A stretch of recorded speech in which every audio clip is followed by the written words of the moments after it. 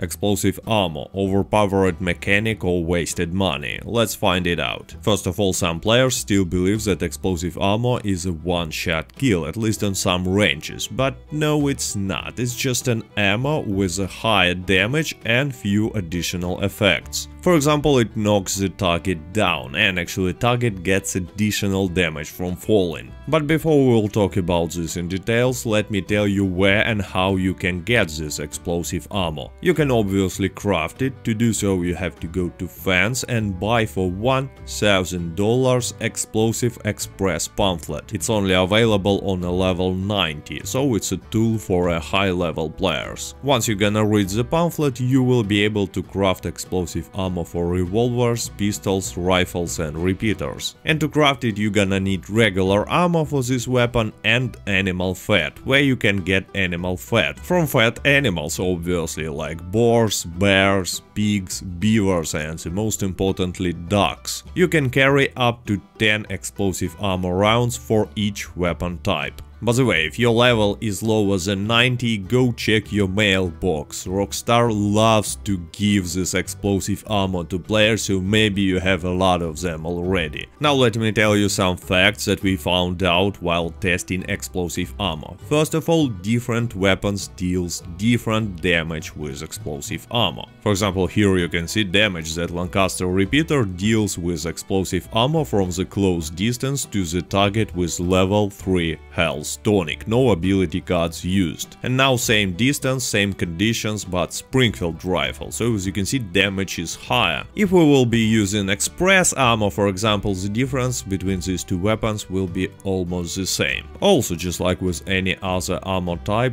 damage for explosive ammo drops with the distance. Here you can see tests for Lancaster repeater and Springfield rifle on the lock-on range, and damage is much smaller. It's not even enough to fully remove this fortified health bar. Without any defensive ability cards or tonics, from what we've tested, it seems like for most weapons explosive ammo is a one-shot kill inside of the lock-on range. And if the distance is high, it's not a one-shot kill anymore in most cases. Sniper rifles are the only exception here. For them, damage is the same on any range, and I'm talking about sniper rifles only, Carcano and rolling block rifle, not like regular rifles or repeaters with a scope. It doesn't work like that. Next question is, does explosive ammo deals higher damage with the headshots? And the answer is yes. Take a look, Lemar revolver on a close range against level 3 health tonic.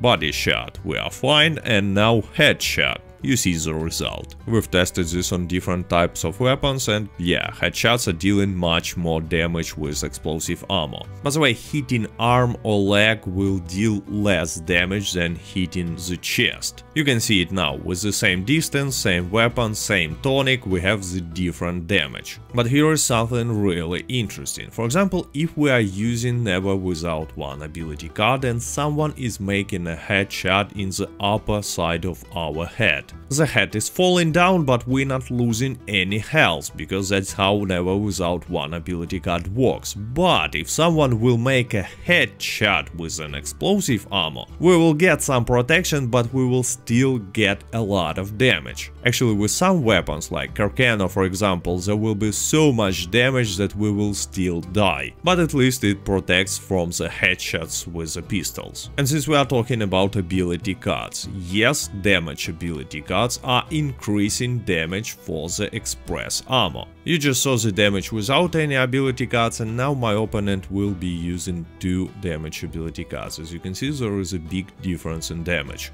And of course, if you have some defensive ability cards, you will receive less damage from explosive ammo.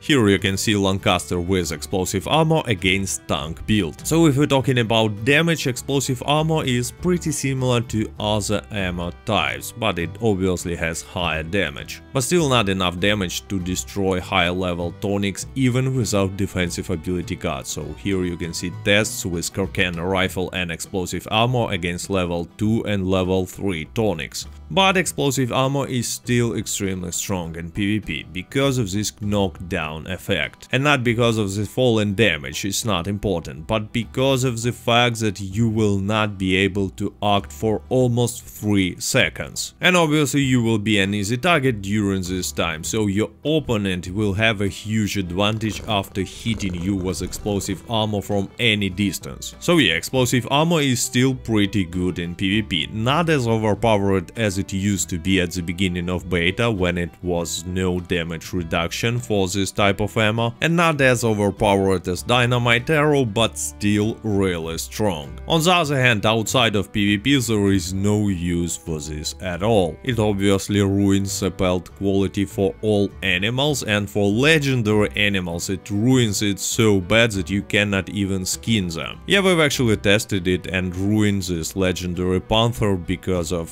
science.